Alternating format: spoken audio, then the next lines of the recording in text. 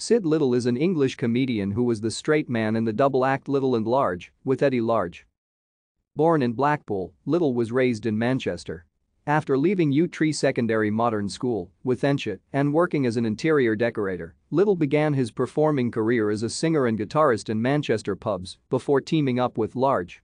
Originally titled Cyril Mead and Friend, then Mead and McGuinness, after changing their name to Little and Large, their double act won opportunity knocks in 1971, leading to a successful 20-year television career. The partnership's first television pilot was recorded in 1976, followed by a regular series in 1977. After switching to the BBC, their show was cancelled in 1991.